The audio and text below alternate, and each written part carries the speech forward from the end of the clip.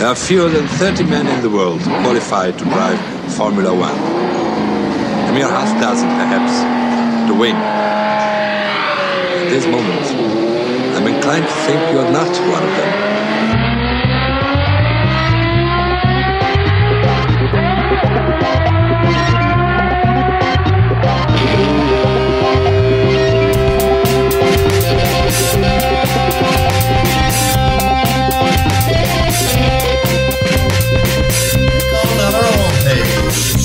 No, you want to. Keep up the good work, Stephen, and there you have it. There you go. Hello, this is Desiree for F1weekly.com. I'm your in-depth correspondent. Let's go with the qualifying, Steve. Welcome to F1weekly.com. My name is Clark Rogers. I'm the host of the program. I'll be joined by Nasser Hamid, my co-host. This is podcast number 796, July 15th, 2019. Nasser? Thank you, sir. Wins ahoy for LCH. He is doing the safety dance while Seth is singing our favorite song, I'm Sorry, So Sorry. And Rich Energy is pretty poor in controlling Rogue Element. Back to you, Chief. Thank you. On today's program, Hamilton has an imaginary rival to keep him motivated. Leclerc says, I don't think so, Mr. Max. And Bourdais and Takuma Sato duke it out. We're dogs, but they keep their helmets on. And let me remind you that we need your contributions to keep this program on the air. Just click on the Support F1 Weekly tab on the front page. You know you want to. Anyone donating more than $1 million will receive an F1 Weekly coffee cup and sticker. There you have it. Nas, welcome to the studio. How are you? I am doing very good, sir, as you can imagine. And what a British Grand Prix we had. Her Majesty must be jolly delighted. For me, Clark, the race was an MLK moment. I have seen the future, and so have millions of others. And the future of Formula One Grand Prix motor racing is Charles Leclerc and Max Verstappen. But wait, there's more. Silverstone staying on the calendar, who could ask for anything more? And I have an idea, and this is going to get you going. How about a knighthood for LCH for scoring 80 Grand Prix wins? I think Sir Lewis Hamilton will sound very good in press conferences. What say you? I say stinko. Once again, it was a hollow win. I felt sorry for Bottas. And, of course, the excitement of the British Grand Prix wasn't Lewis Hamilton continuing to win. You know, his buddy said it. We'll get sick of winning. We'll win so much. But the fun and excitement was in the middle of the field with the little people, including Leclerc, Max, Ricciardo, Norris. I'm telling you. And Grosjean and Magnussen, who keeps us laughing every day. So indeed, what a shallow and boring race for Lewis Hamilton, especially since the team went out of their way. I mean, the safety car came up. They had to do it because they really know that Bottas is number 2 and he has really no business leading the race. Man! But truly, the stars of the British Grand Prix were certainly Leclerc and Max Verstappen, as you call it. The futur de Formule 1. Well, I have to say, and I totally agree with you, now Formula One has been on some serious 5-energy pill for the past 2 Grand Prix, and we peeps are loving it. And yes, the real action, the real drama, real excitement was behind the silver arrows, and it was very, very exciting. And it was just, it's amazing, you know, how wins are falling in Lewis Hamilton's lap, like he needs another win. We had the problem in Canada where there was a big brouhaha, and now we have this. I mean, how fortunate he is, or lucky as you call him, but this is very impressive. And let me tell you, man, 80 Grand Prix wins, 11 to go. This is looking very, very good for Lewis Hamilton. And it was good to see him enjoy the race win, you know, doing crowd surfing and whatever he was doing and running around. But it was very good. And I really, really enjoyed it. Let me tell you what a Sunday I had. Our friend Mr. Inam Ahmed is racing in Japanese Formula 3, and they have 2 races per weekend, sometimes 3. So his race was coming at 3 a.m. my time, Florida time. So I got up at 3 in the morning to watch this race live, which was fantastic in the rain.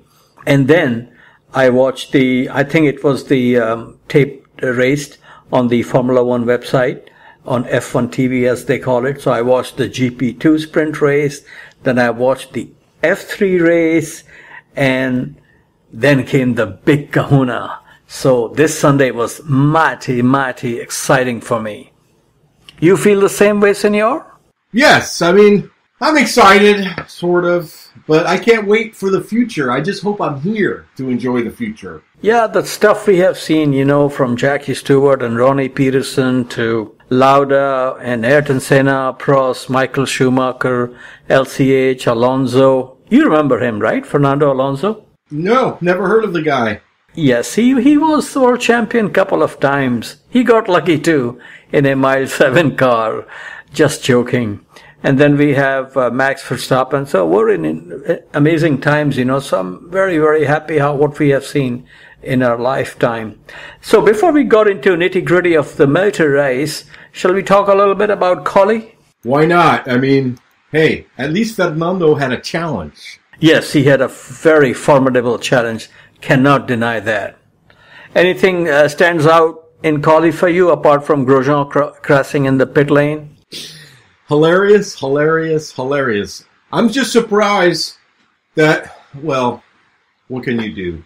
I mean, Grosjean should be fired any day now. What's up with this guy? He's either crashing or just constantly complaining.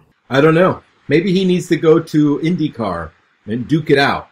Yeah, I think his time at Haas is up. That's what I think. I may be wrong. But going back to Collie, interesting to note, strong in preseason testing and frequently strong in free practice.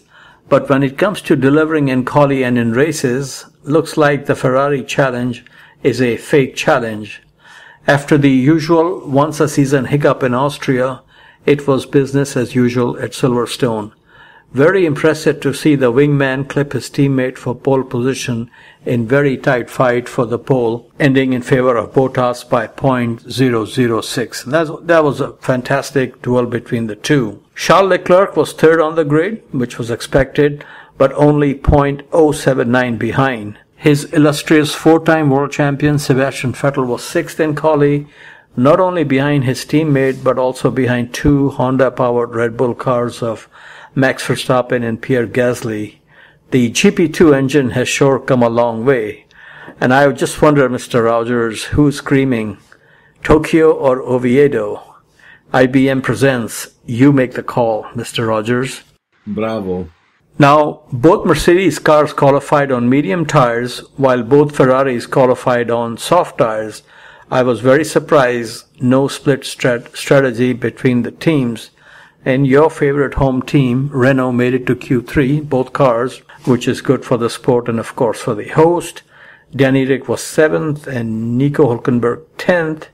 2 rookies made it to Q3, and things are looking very rosy for them, both of them in the long haul. Lando Norris was 9th in his McLaren, and Alexander Albon 10th for Toro Rosso. Anything you want to add on the Collie situation, sir? I mean, I was happy for Bottas. I mean, obviously, and Silverstone is a great track. I love watching the race there. I mean, the quality is fun to watch. The crowd is fantastic. I think they had over 350,000 people all in all. So, it's great to see the British Grand Prix at Silverstone. Yeah, the race day crowd was like 141,000. And this guy, he's a senior person now with Marcin Budkowski, something like that. I was watching the team principal press conference, and they asked him, all of them, about the Silverstone British Grand Prix. And like anybody else, he said the passion of the fans here is amazing. And also, he noted what anybody would notice if you go to Silverstone. And I remember talking to Lee Diffie, the commentator who was with NBC Sports, And he even made a comment that when you're talking to a British Formula One fan, you better know what you're talking about because they are on top of things.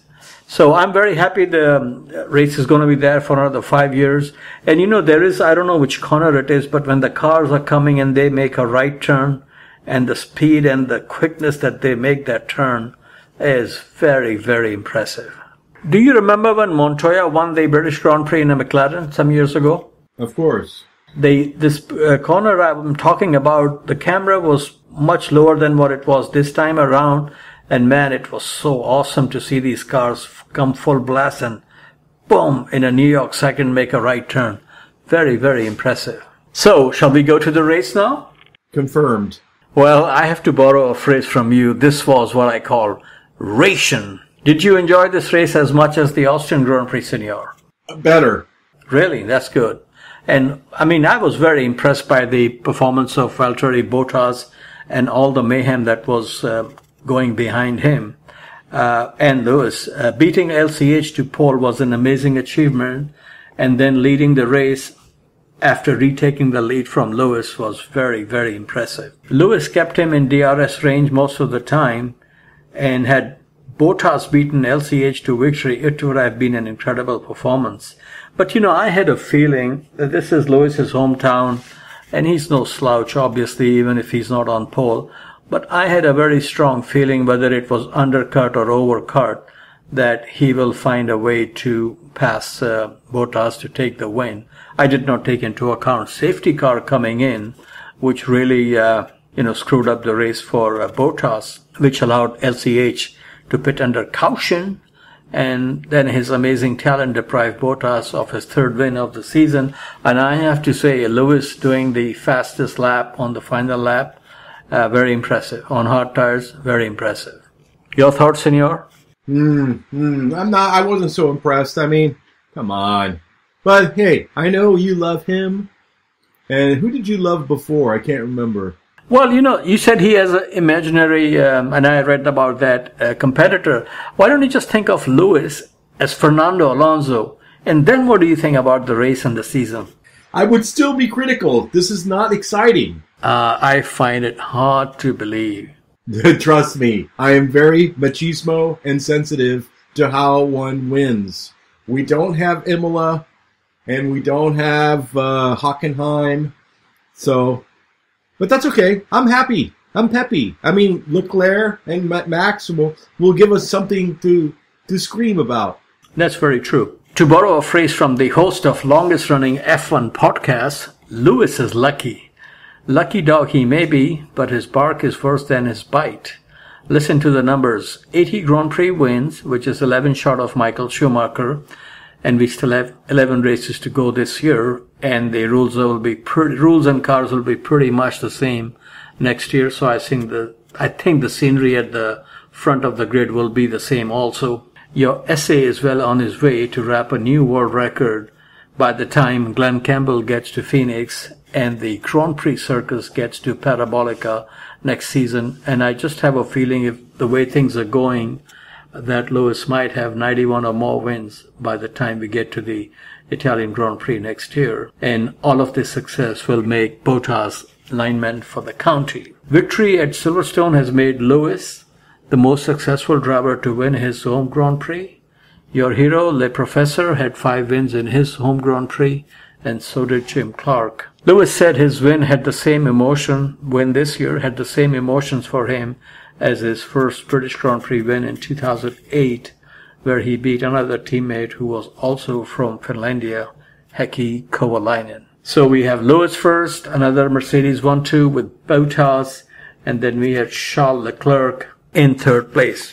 Your thoughts on the performance of Mr. Charles Leclerc? Fantastic. Leclerc finally said, Mr. Max, not this time. And he did it was just great to watch. That was fantastic. Yeah, that was really the race in the race. And Leclerc, like you said, he learned his lesson well in Austria and put in a great drive on Sunday, calling it the most fun he has had in his young Formula One career so far.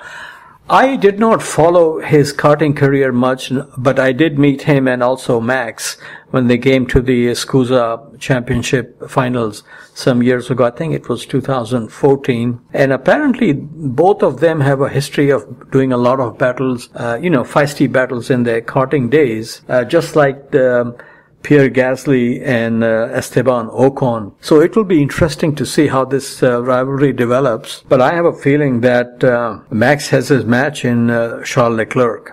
What do you think? Well, I think the entire Formula One world is now looking at these. I think Leclerc certainly does fit the bill at Ferrari, as Vettel is now obviously on the decline. So Max is in a team where they still need to build a little bit.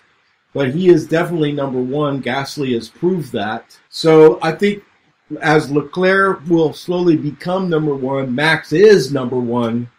I think in a couple of years, depending on how screwed up Formula One gets, we may have a great battle, or we'll just keep saying, hi LCH, hi LCH, hi LCH. Yeah, I think that'll be the story next year at least. And, Charles Leclerc's, this epic battle with Max will be long remembered, and it definitely served notice to Max. There will be no Austria 2.0, so future is very bright for this driver from Monte Carlo. So we really, really look forward to a lot of action between these two youths. Now we come to Pierre Gasly, the man who was fourth. I think this is his best finish since Bahrain last year. Remember how happy he was when he was fourth with Toro Rosso last year? Sí, bravo. Yeah, he has been under the gun since becoming Max's teammate. No surprise there. At the Stone, he put in a rock and roll performance. I'll tell you this. Do you remember when Sato passed in his, the other Honda car? Scuderia Aguri, Super Aguri? When he passed Alonso in a McLaren in Montreal. You remember that moment? Nope, I don't recall. Oh yes, just like the 2007 season, excusez-moi. But Gasly's Red Bull Honda passing Sebastian's Ferrari made quite a statement, I have to say. A few more performances like this should keep him as teammate to Max in 2020. And talking of Max, this kid is a bulldog with the speed of a greyhound. Leave the driving and the push and shove to him. Seb did to him what Danny Rick did to Max in Baku last year. With all the harem-scarum that was going on behind the silver arrows, it was only a matter before somebody did somebody some harm, body slamming, as they call it in New York and New Jersey. New York, New Jersey, same thing. But, I was surprised that we did not have more, fender bender and body slamming, because there was so much intense competition in the drivers behind Lewis and Bottas. Happy with the performance of the replacement Fernando, Carlos Sainz Jr.? I think so. I mean, the car is getting better, and Lando Norris is impressive. There's no doubt.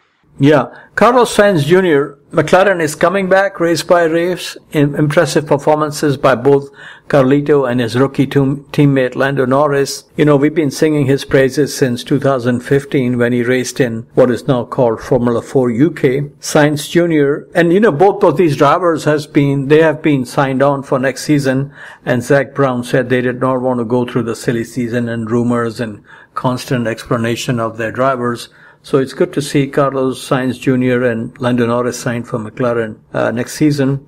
Carlito has the speed and maturity, and I see speed and feistiness in his teammate Lando Norris. I think Lando Norris is going to be a big star, especially if they can give him a competitive car. He's also managed by Zach Brown, by the way. Oh, nice. Yeah.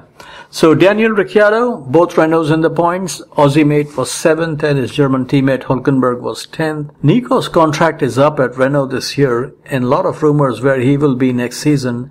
His name has been linked even with Formula E and going to Red Bull, which I don't think is going to happen. I think he should stay where he is. Full-blown factory effort may come strong one fine day, and I'm sure there is some good catering at the Renault paddock and the hospitality area. Do you think Nico Hülkenberg should move away from Renault? No, I think Ricciardo and Hülkenberg is a good, strong package. As long as Renault keeps making steps forward, just hang in there, buddy. I see that Daniel Ricciardo, he's not blowing away Nico Hülkenberg, just like Max was not blowing away Daniel Ricciardo.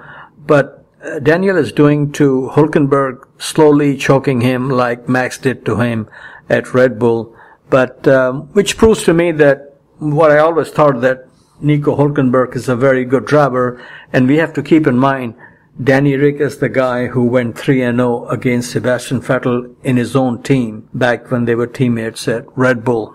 So that's a very impressive performance by both Daniel Ricciardo and Nico Hülkenberg. Do you think we'll see a podium for Renault this year? No. I think we will. I think it might be a lucky podium, maybe rain hit thing. But I have hope. Just as I was hoping that Honda will get a win, which thanks to Max, they forced their way in. But I have a feeling that Ricciardo or Hülkenberg might get one this season. But time will tell. Now we come to the old man of the sea and the season. Kimi Raikkonen was 8th while his teammate got stuck in kitty litter. Kimi is quite the racing driver even at the tail end of his F1 career. Makes very few mistakes, not involved in any dramas on the track. Remember how he used to be involved in silly things in days gone by, especially in his McLaren days? But now that he's married and has a couple of kids, you don't see, at least you don't hear about him doing silly stuff on his off time. That's very true. No more gorilla suits, no more vodka, no more naked chicks. And that rubber dolphin that he was found lying in Bermuda, wherever it was. Remember that? Mm-hmm. Now, he makes very few mistakes on the track, not involved in any issues, no politics. But I think it will be, for me, it will be the Kimi of McLaren days that I will remember. And just watch the opening laps of the 2005 San Marino and Spanish Grand Prix, and you will know what I mean. This guy was lightning quick, and I must mention he came into Formula One doing less races than Max Verstappen did, so kudos to him. Final point was picked up by Daniel Kvyat. He was 10th, making 3 Honda-powered cars in the points. Chop on Gasly would put Kvyat back at Red Bull, but looks like both may stay where they are for next season. Do you see any chance of Kvyat going back to Red Bull next season? No. Yeah, I also don't see. But I'm also pretty impressed by Alexander Albon. What do you think? Very impressive. Yeah, this kid has, he was part of Red Bull also, and he was, discarded and brought back. So he's doing a very good job, and I'm happy for him. Now, it's amazing. The Haas drivers, Kevin Magnussen and Romain Grosjean, causing damage to each other and dropping out in the opening laps of the race. They are like Esteban Ocon and Sergio Perez a few years ago. Remember when they will find each other? Oh, yes. Is there any cure for these two guys? Yeah, you're fired. One of them or both of them? I like Magnussen. He should stay. Grosjean's got to go. Okay, just a quick look at the championship points, sir. Your favorite driver, Lewis Hamilton, 223 points. Bottas is second on 184. Max is third on 136. His teammate is sixth with 55 points. Fourth and fifth are Ferrari drivers, Seb on 123 and Leclerc 120. At Sauber, Alfa Romeo, I should say, Kimi is 8th with 25 points, while Antonio Giovinazzi is 18th with 1 point, ahead of pointless Williams drivers. Now, let me get your opinion on Seb. Once again, a mistake. I don't know if it was a boneheaded mistake, but he did apologize to Max Verstappen. But with all these mistakes he has made in the last few years, starting with the Shamazel in Singapore some years ago, what's going on here in your esteemed opinion? I think it's the decline of what used to be a young whippersnapper at 21 who won his first Grand Prix in 2008 in a car that had no business winning. And now what we have is an older man with children, a wife, just like Kimi Räikkönen. Yeah, he is. I was thinking about his situation, and I was thinking, it's like the siege of Leningrad, no way out. He is going through what I call the siege of Sebgrad. He is under pressure from his teammate, under pressure from his competitors at Mercedes. I mean, there are reports that apparently he hangs out still a lot at the Red Bull camp for food and chatting with Christian Horner and Dr. Marco. But there are rumors that he might go back there. If he cannot handle Charles Leclerc, he's not going to rattle the cage of Max Verstappen. And I don't think he's going to go back there. There's no way he's going back. Nobody goes home. You cannot go home again, Nasser. We know that song. Yes, I want to go back but can't go back. What was it, Eddie Money? See. But he has made a lot of money, so he is not going to be missing out on anything. But I think that, I don't think he's going to win another championship now. Because even if next year Ferrari comes on strong, Charles Leclerc will have 1 year experience in Ferrari.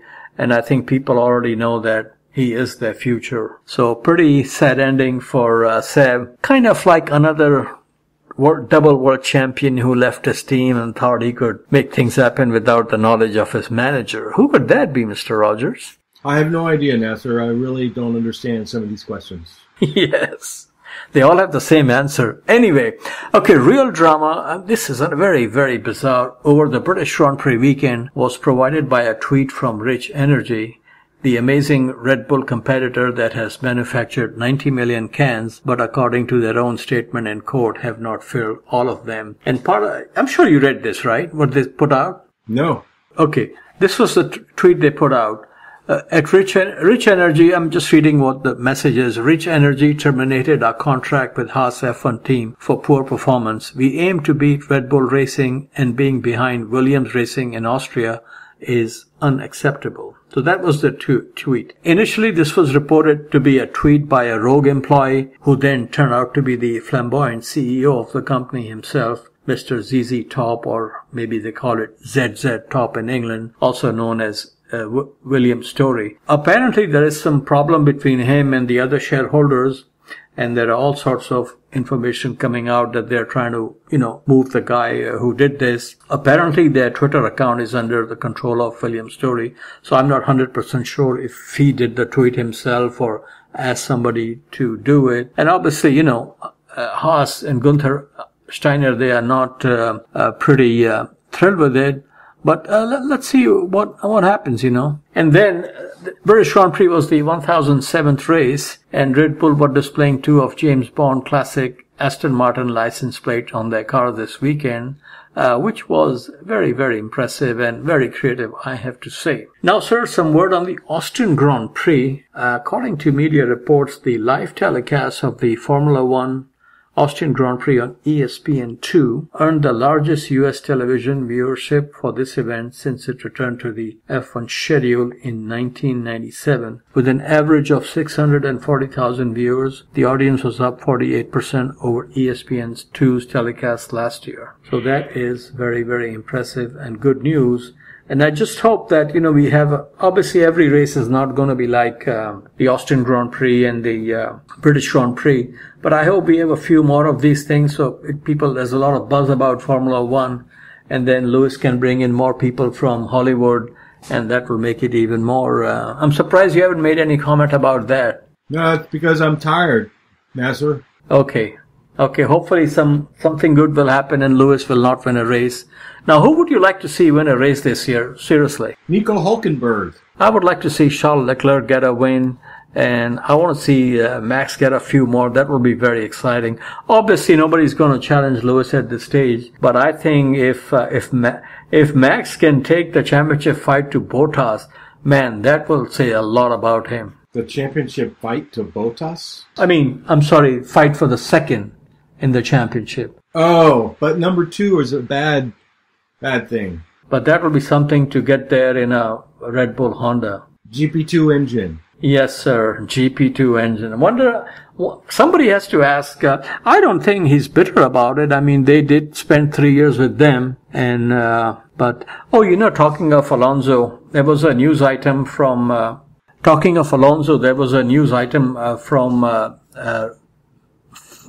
Dr. Helmut Marko. And he said in an interview with the magazine or a website that Red Bull has been approached by what he called Alonso's entourage, that they would like to replace Gasly with him. But he said there are 2 words in the way. One is impossible, the other is Honda. So I have a feeling that this guy may never drive another Honda-powered machine. So if he wants to go to MotoGP, he won't be teammate to Marc Marquez, which is pretty sad. It's going to be okay, Nas. You sure? I'm positive. Okay. Shall we take a break now for a water break and then do the MM? Absolutely. So we'll be back after these brief messages. Hi, I'm Carlos Sainz, and you are listening F1 Weekly. Welcome back to F1weekly.com. Clark Rogers here, your host. And now, as we spin the globe and go around the world with Motorsports Mondial, with the king, the Swami himself, Nasser Hamid. Thank you, sir, and we'll stay at Silverstone for some more action. Support series, Formula 2. Historic day for Chinese motorsports as Guan Yu Zhu took pole position for Saturday's feature race. Italian Luca Giotto was the winner. Canadian Nicholas Latifi was second, with pole sitter Zhu third. Mick Schumacher was 11th. Giuliano Alesi was seriously lacking any motivation and was a lap down in 17th. Sunday's sprint race was won by Anglo-Korean driver Jack Aitken. Nick De Vries still leads the championship. Then we had Formula 3, which was previously known as HP3 or GP3. Yuri Vips from Estonia won the first race on Saturday from pole position, and this kid is now in the Red Bull program. Italian Leonardo Pulcini won the second race on Sunday.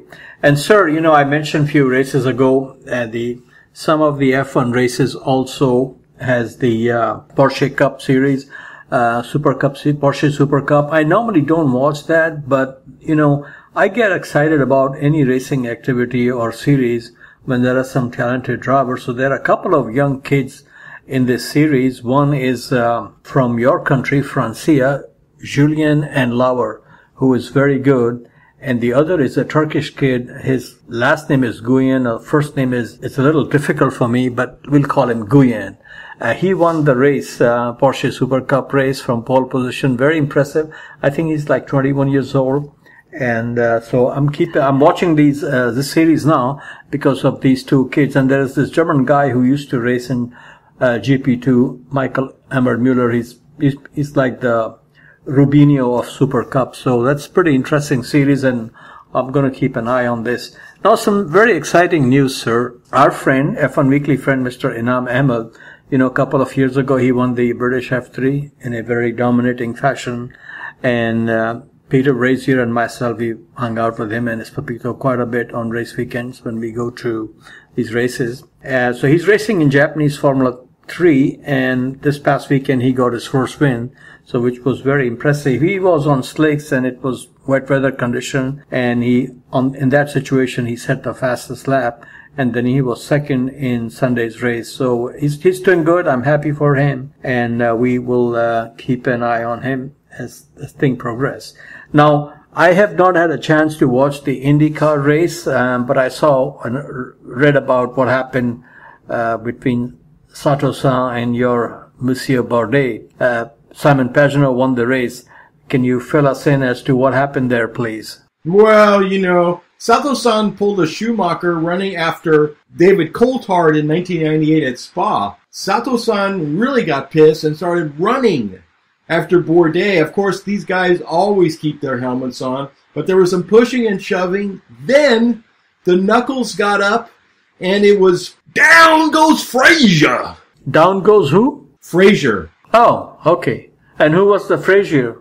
Both of them. They got broken up, but they did hit each other's helmets a couple of times. It was exciting. Very good. That's what IndyCar needs. We all need that. I want that in every Grand Prix. Oh, we don't want that at Grand Prix. Did you watch the IndyCar race by any chance? No, I could not. I had a medical appointment. And you are planning to go to the IndyCar finale at Laguna Seca, right? Of course. Okay, that should be fun. I used to go there when they used to race there, and it's a fantastic part of the country and a very good track, too. Grazie. It's, if they extend the track double the size, and obviously it's not lush green, but if they make it lush green there with fake grass and fake trees, then that place will look like Spa. A lot of fake grass, huh? Yes, sir. Now we come to famous last words. Now this was obviously said before the British Grand Prix, but this is Dr. Marco on Gasly saying that he is now using the setup of Max Verstappen, and has also changed his style of driving. But this is what he said about Gasly. He should think more about his driving than telling Adrian Newey how to build a car. End of quote. Dr. Marco is something, man, I'll tell you that. Machismo. Yes, sir. Any final parting shots, sir? Well, everybody loves Scott Speed and Vitantonio Liuzzi.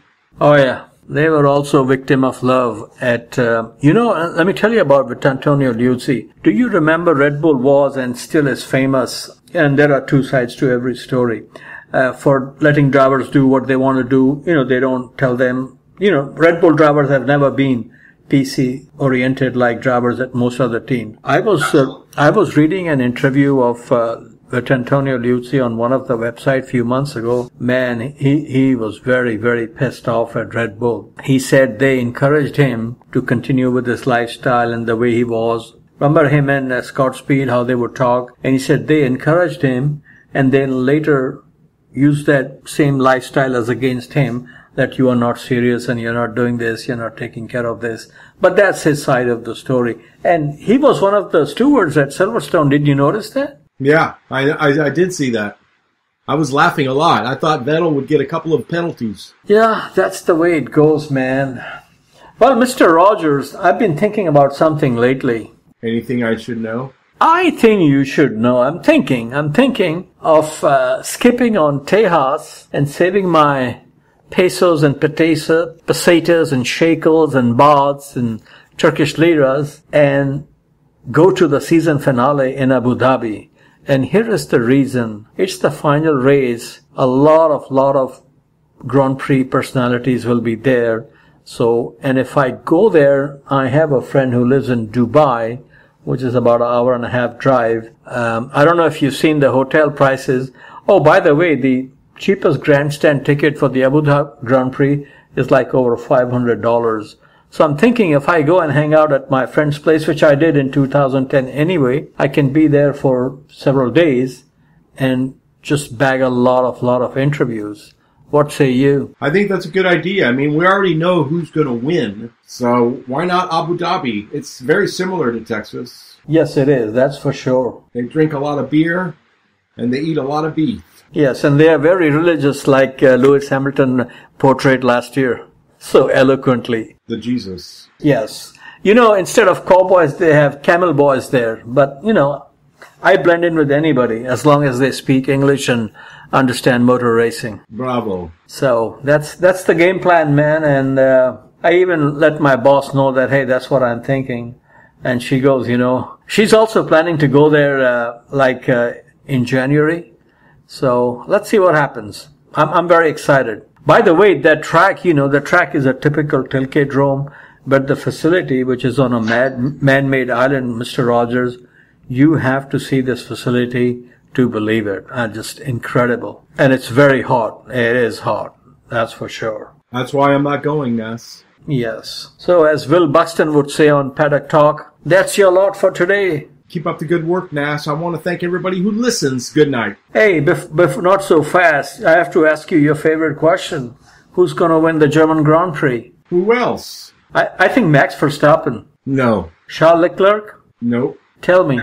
Lewis Hamilton. Lewis Hamilton is going to win the rest of the Grand Prix forever. Yeah, it's amazing, how the competition has almost caught up to them, and sometimes they even beat them in the race and in the qualifying. Mercedes just keep on winning. Yep. And unlike our president, they don't get tired of winning. And the Lewis has now won 7 of the 10 races. That's absolutely amazing for him, obviously. Well, not only is it amazing, but it's the amount of ease that he gets the wins. I mean, it's not like he's fighting for tooth and nail out there, I mean, it's just like, here you go, Lewis. Oh, here you go. It's amazing. I mean, I've never seen anything like this. Well, part of the reason is he does not have Max Verstappen as his teammate or Fernando Alonso as his teammate. That's what really makes the big difference. Oh, absolutely. I mean, you cannot have, to have a package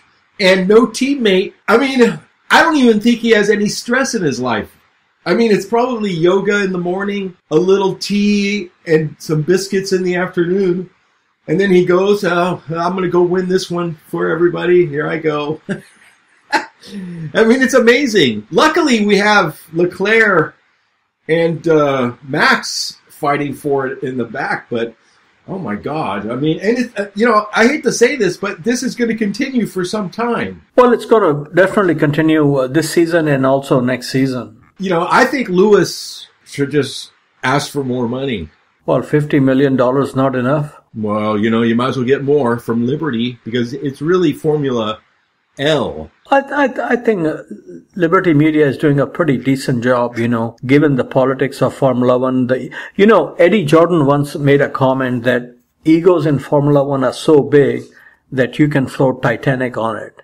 And he's pretty much right. So for what they have done, open up the sport as they have done, I think it's a lot more fan-friendly than it used to be. And you can feel it when you go to a track now. The Netflix series and all that stuff that's going on. So they've done a good job. I agree. But they have one thing in common with Rich Energy.